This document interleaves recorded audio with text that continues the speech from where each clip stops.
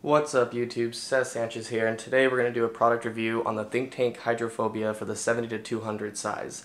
Now in my previous video I did a discussion on color runs and whether or not it's safe to cover those or not. And if you're going to do them, you should be definitely protecting your gear, and I mentioned the ThinkTank Hydrophobia in that video. So I figured why not just make a video doing a product review on the ThinkTank Hydrophobia. So let's just get right into it. So first we'll just go over the whole exterior of the product itself and see what you get exactly in this whole little deal. So for starters, you've got a little camera strap on the top, and I've had no complaints about it. Does what it's supposed to do, works great. And going on to the top section near the lens hood, you've got this little pouch that goes over the front part where your lens is sticking out. You can put it over the top like that if you're not going to be using it, and it has a little piece right here that you can just tighten with, no problems there. Folds right back up, slides right back in. Moving on, you've got your little eyepiece holder right here. Now that's another important thing about this product, and it's definitely a con in my opinion. You have to buy a separate eyepiece for this product to use it properly, because a normal eyepiece that comes with the cameras just doesn't fit through that, and it just doesn't work. And I think it's like $20 if I'm not mistaken. It's ThinkTank EP-20. That's the name of the product. But you do need this, and it is a shame that you have to buy it separately. I don't know why it doesn't come with it, and they don't mention it really in the product description on like any website. So that's a bit annoying. But definitely pick up one of these if you're going to get one of the ThinkTank Hydrophobias. Next, in the front part, you've got, this is where the lens is obviously going to be sticking out of, and you have a Velcro that can just wrap around the hood and tighten it as tight as you need it to be. I'll go over another con is with this section here, it's really annoying because no matter how tight, it seems as though no matter how tight you make it, it slowly eventually will start to like work its way down or up over the hood. But it's kind of rare, but it does happen, and it's a bit annoying when it does happen. The way you want to get around that, like I mentioned in my previous video, is to use gaffer tape around the hood. You want to just gaffer tape all right here, just all around, and stick it on there as good as you can. And when I do that, I've had no problems. So that's an easy fix to that, but that is definitely a con about the product. Next, you've got the rear part where you've got your back of your camera is going to be right here. You have this little thingy-majig that can just flip and Velcro on the back right here so that your viewfinder is not exposed to anything if you aren't using it. But honestly, most of the time I just leave it like that, and I've had no problems. Because I just find it kind of annoying to have to constantly, flip back and forth when you are using it and you're not using it. So I just leave it like that, and it sticks right up top here, so it's not going to be flapping around, so you won't have any problems with that.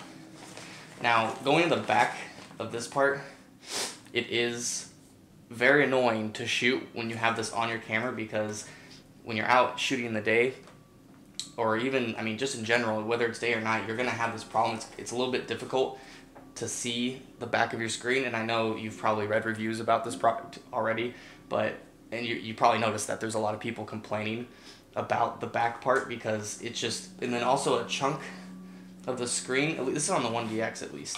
I know every camera body's different and has a screen maybe placed lower, and opposed to this might be up a little bit higher. But for the 1DX, and I'm pretty sure for most camera bodies, especially all pro ones, it gets a little bit of the top of the LCD screen gets cut off from this black part right here where the viewfinder goes. And that's a bit annoying. It's not a deal breaker in my opinion. And I think what's more concerning is that the fact that especially during daytime, you have so much sun and reflection coming off of this back part here. It's really difficult to see your images and to review images. Can be a pain in the ass, honestly. But just recently I covered a Tough Mudder, and my good friend Mike showed me a product, I forget what they're called, just totally went blank. I believe it's called a loop. I forget. I'll put a annotation in the video when I look it up afterwards, but it's one of those things that just magnifies. You put it up against your viewfinder and you look through the little viewfinder part, and it's not, you put it on the back of the screen, and you look through the viewfinder of it, and it magnifies it. You can just see, and it gets rid of, you know, the reflections and the sun have been an issue. And honestly, when I used it with this and I put it up against this part, I could see it clear as day, and it definitely gets rid of that problem. So if you are going to be getting one of these and you're concerned about the back from not being able to see your images is an issue, definitely pick up one of those products. Like I said, I'll put it in the annotations in the video, and then I'll also put a link to that product. I believe it's around $80 for a good one. That definitely takes care of that whole entire issue. Moving on, you've got 2 slots for both your arms, left arm and your right arm, so you can get in there and zoom in and out and hold on to the side of your camera and take pictures. And then it has little tighteners right here, so that when you have your arms in, you can tighten it.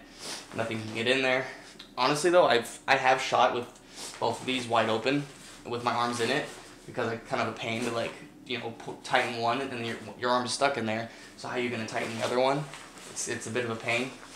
But I have shot with these open just like this. I did the color run like that, and I had no problems. Like I said in the previous video, nothing got in there.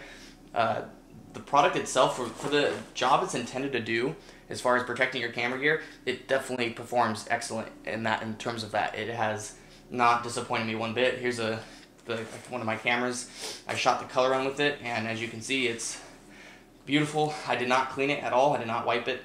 None of that stuff. It wasn't even necessary. I, honest to God, did not clean this after the color run. Completely fine, completely unharmed, and I'm very happy in terms of what the product is supposed to do. So if you're really looking into get one of these things, I would highly recommend it. Whether it's because of snow, rain, color runs, mud, whatever it may be, this will do the job, and it will be the best at doing that job. Overall performance, like I said, is just excellent, but the only cons that I have is, which can both be fixed very easily, is, like I said, the lens hood section. When you want to tighten it with the Velcro, it gets on there pretty good, don't get me wrong, but when you try, you know, running around and it's, you know, on the side of your hip, you know, wiggling back and forth, it's eventually going to slowly work its way back or forward, and then get in the way of your images, which is quite annoying. And honestly, you can fix that easily with the gaffer tape. So that shouldn't be a problem as long as you have gaffer tape. And if you don't, I mean, just pick some up. It's not expensive at all. And the other con would be just the rear part where you're trying to view images. But like I said, if you pick up that product that I will put in the description, you will not have any issues. I was so happy when he showed me that. I was like, it's a huge game changer. So let's just go test it in the shower and see how it performs with the shower going on, and I'll be shooting to have it on me. So let's check that out now. Alright guys, we're good to go, so let's see how it performs.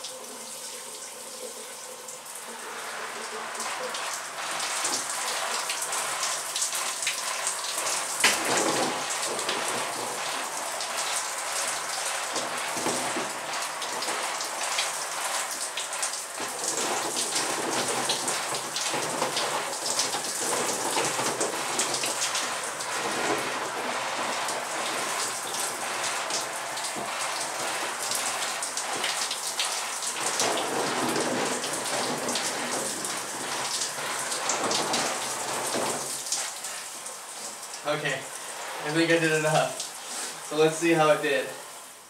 Okay, so let's check it out. Let's take it out and see if it did its job.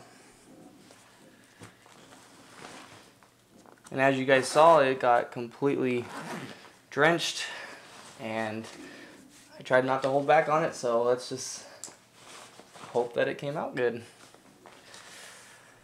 Okay.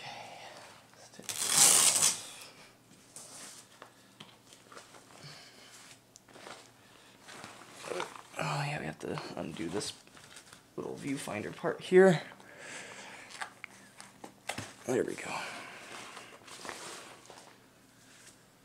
Wow. Yeah, it only got a little bit wet. Barely. Let me see if you guys can see that better. Hold on. Yeah, let me move this out of the way.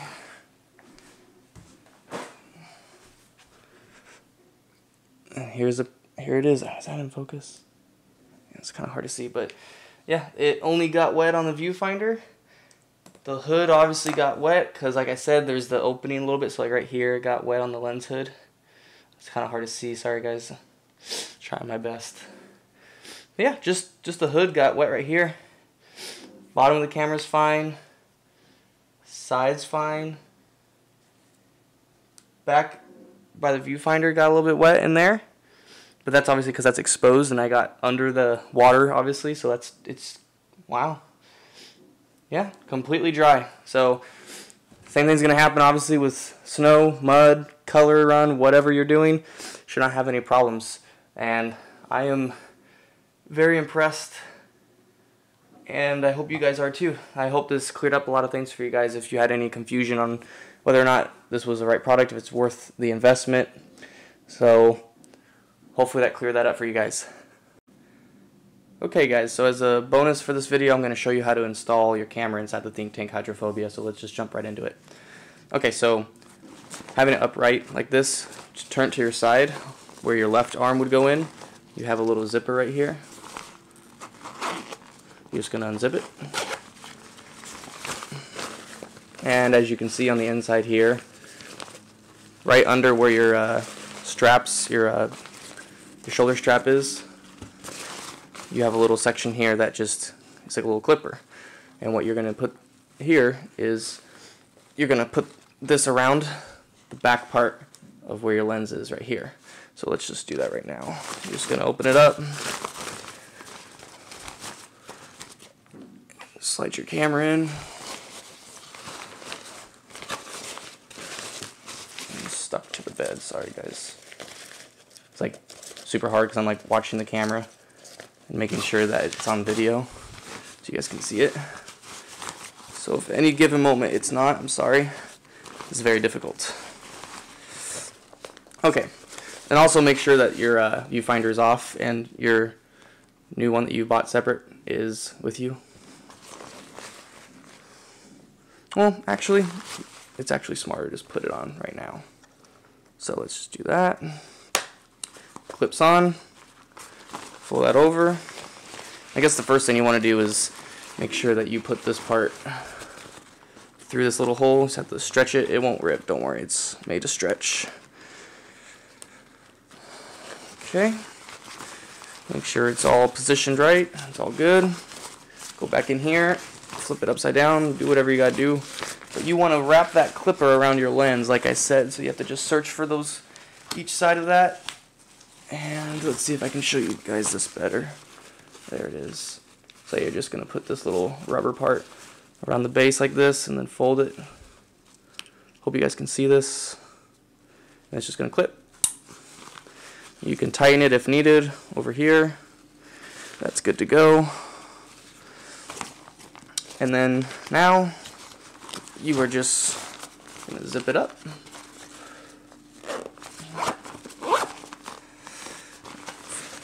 And position it as needed. There you go. Should be all right. And then you're going to move up to the front now. Let's try this. This is difficult. Hold on one second, guys.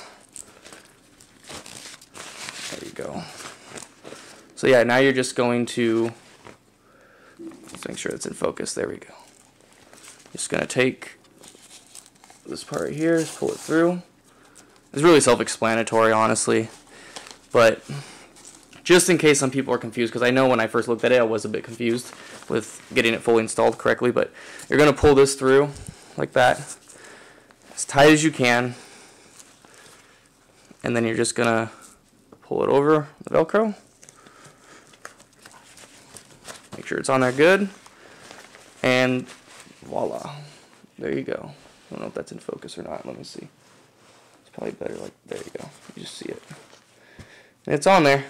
Like I said, like it does a good job, but over time it can move its way back a little bit or forward and get in the way. Like you'll see like some black in your images if it moves forward. But to take care of that, like I said, you literally, let me just grab some Velcro really quick. Not Velcro, gaffer tape.